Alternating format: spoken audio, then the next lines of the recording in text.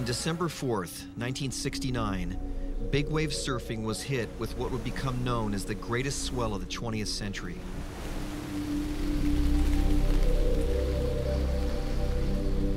A massive low-pressure system metastasized into one colossal storm system that consumed the North Pacific Ocean basin, resulting in the largest waves ever recorded.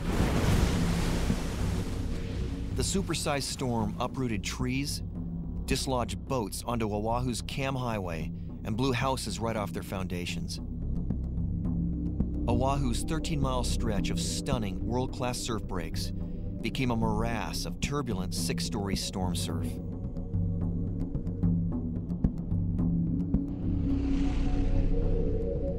The first light, I was sitting at Waimea looking in disbelief at what I was seeing, that it was breaking so big that Waimea was just full of white water.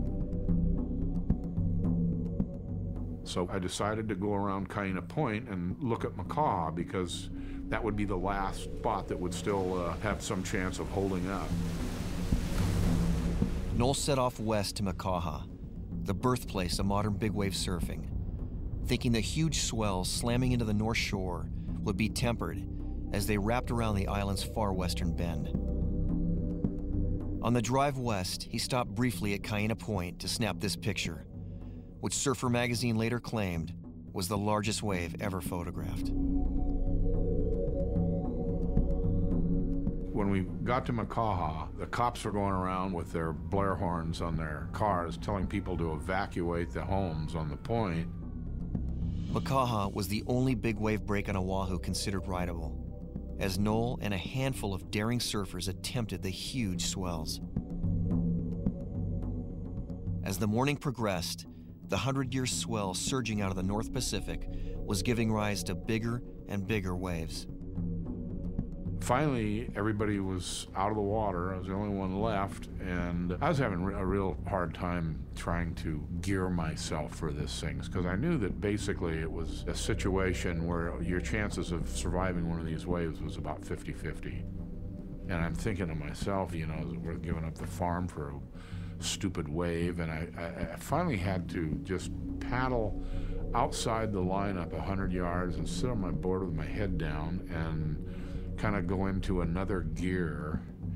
And the final decision was that I would never have forgiven myself if I'd allowed this day to go by with at least trying for a wave. Noel turned and paddled for what was then considered the biggest wave ever attempted. No photographers were on hand to capture his wave.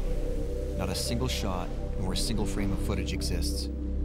All that remains are the memories of the handful of surfers who were there that day to witness his momentous ride. Greg Noel starts to paddle, and we're all in our cars just going, oh my God, look at this. He's starting to paddle into this thing. It's this huge, black, massive wall, and we watch him, and he takes off, stands up, and he's this little speck on this gigantic wall, and you're going, oh my God, and he drops in, and he looks like a little tiny cartoon figure, and he gets that Greg Noel stance where he just gets into the thing, and he goes, I'm going. And he drops down, drops down, drops down. He gets to the bottom of the wave, and the whole thing's already starting to just come over on top of him.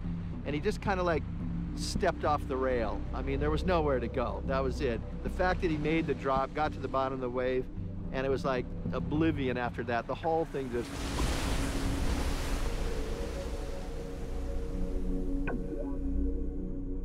Along with the birth of my sons and my daughter, it was probably the most significant day of my life.